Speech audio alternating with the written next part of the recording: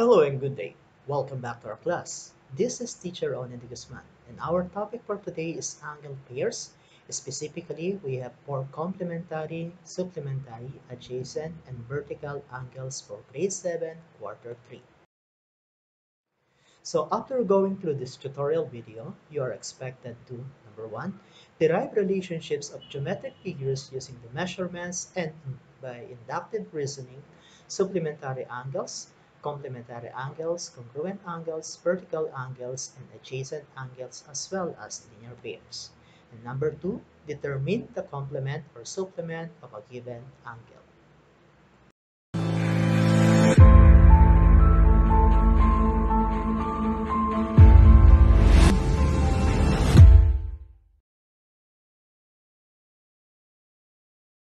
So let us define first angle pairs. So it is a relationship between two angles working together to display some unusual or interesting property.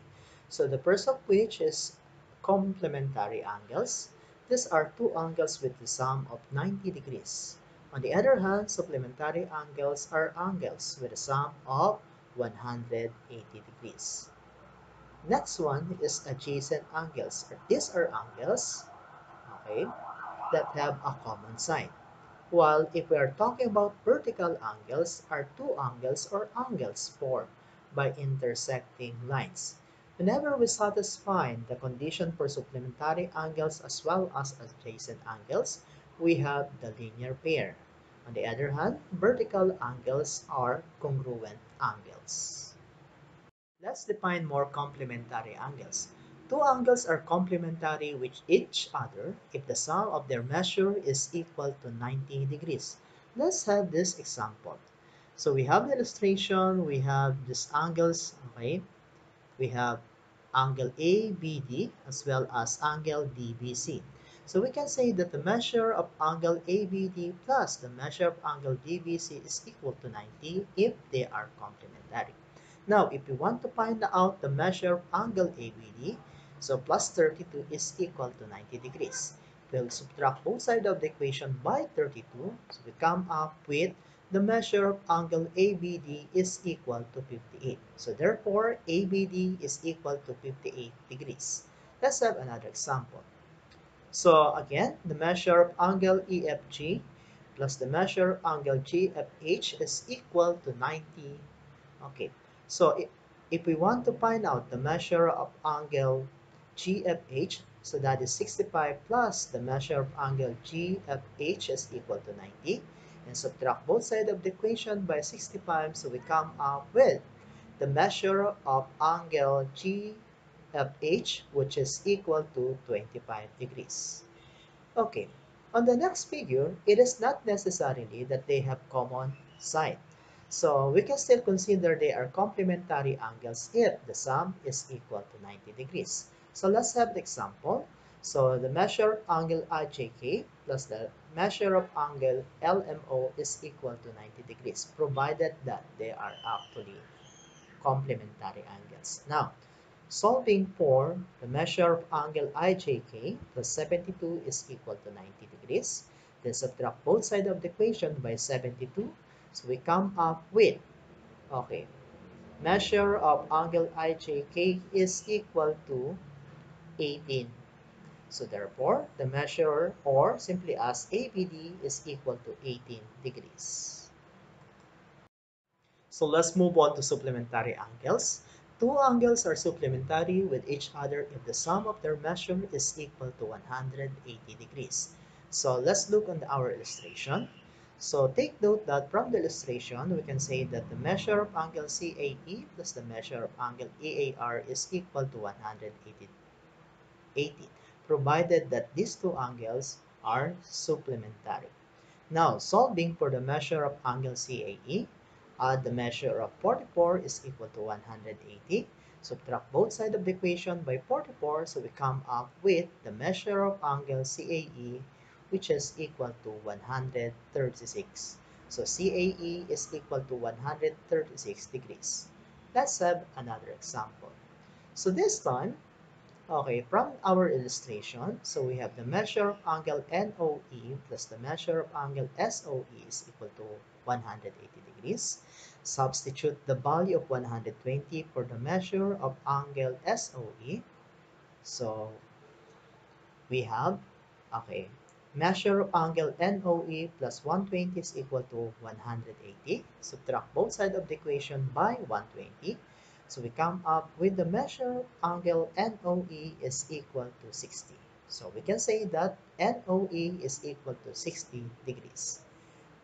Again, so supplementary angles are not necessarily have the same or common side. Sometimes they are detached as long as the sum is equal to 180 degrees. So let's take this example number 3. So again, so we have the measure of angle DLS plus the measure of angle STC is equal to 180 degrees if they are supplementary angles. So looking for the measure of angle DLS plus 126.5 is equal to 180. Subtract both sides of the equation by 126.5. So we come up with the measure of angle DLS is equal to 53.5, or DLS is equal to 53.5 degrees. The next definition that we will talk about is linear pairs, two angles which are adjacent and supplementary with each other. So let's look on our illustration here. So from this, we can form the following linear pairs. We have angle CHF and angle FHY. Also, angle YHN and angle FHY. Also, we have angle CHF and angle CHN. And finally, we can have angle YHN and angle CHN. Let's move on to adjacent angles. These are angles which have a common side and a common vertex but no interior points in common. So let's have our example here. So we have angle CAE and angle EAR are adjacent angles because they are sharing the common side, which is actually angle A, or I mean ray AE. So the line segment AE is their common side. So the point A is the common vertex. Let's have another example. So angle NOE and angle SOE are adjacent angles because they are sharing common side, which is, okay, ray OE, or we can say that line segment OE is the common side and point O is the common vertex. And finally, we have angle DAE. So we have angle DEA and angle LEA are adjacent angles because they are sharing common side, and that is the ray EA, or we can say line segment EA is the common side and point E is the common vertex. So let's move on to the next pair of angles, which is vertical angles. Vertical angles, these are the non-adjacent angles formed by two intersecting lines. So let's consider the lines L and N. So whenever we have two intersecting lines, there are four angles formed here. So we can say that, okay, angles 1 and 3 as well as angle 2 and 4 are vertical angles. It is like a mirror to each other. So specifically, angle 1 and angle 3 are congruent angles, as well as angle 2 and angle 4 are congruent angles. Again, if we say congruent angles, these are angles whose measures are equal. So from our illustration, if measure of angle 2 is 50 degrees, then we can say that angle 4 is equal to 50 as well because they are vertical angles. Take note, vertical angles are congruent angles. Let's have another example. If measure of angle 1 is equal to 110, therefore, or then, measure of angle 3 is also 110 because vertical angles are congruent angles. angles.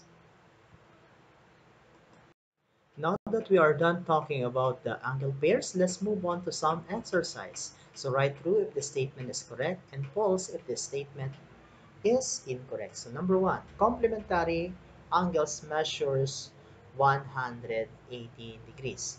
So the answer here is actually okay, false because it should be okay, instead of 180 it should be 90 degrees. Let's move on to number 2.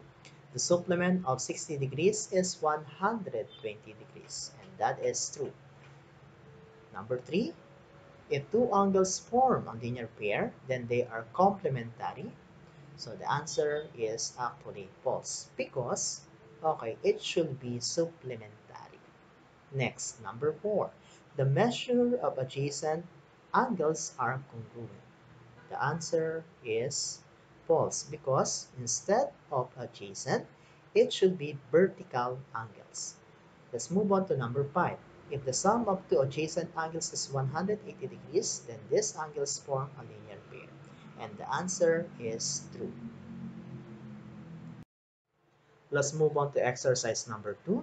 So we have determined whether the following pairs of angles are complementary, supplementary, linear pairs, adjacent, or vertical angles. So let's consider illustration on the right side. So angle OPH and angle OPE, as well as angle OPE. So where's that? So OP and E. Okay, so PE. So we have OPE as well as AP, and E. So there are two possible answers. So we can have either the linear pair or supplementary angles. Next, number 2, angle OPH as well as angle HPA. So OPH and okay, HPC. So we can say they are adjacent angles because they are sharing the common side, which is okay, PH. Number 3, angle OPE and angle HPA. So they are actually vertical angles because they mirror each other. Okay. Next, number 4, angle HPC and angle APC. So let's have that one. HPC and angle APC. So they are actually adjacent angles. And finally, number 5, angle CPH and angle HPR. So CPH and HPR. There are two possible answers, so they are either complementary or adjacent angles. So that ends our lesson on angle pairs. Again, this is Teacher Onondi Guzman. Do not forget to subscribe to my channel so that you will be notified about my new videos. Thank you.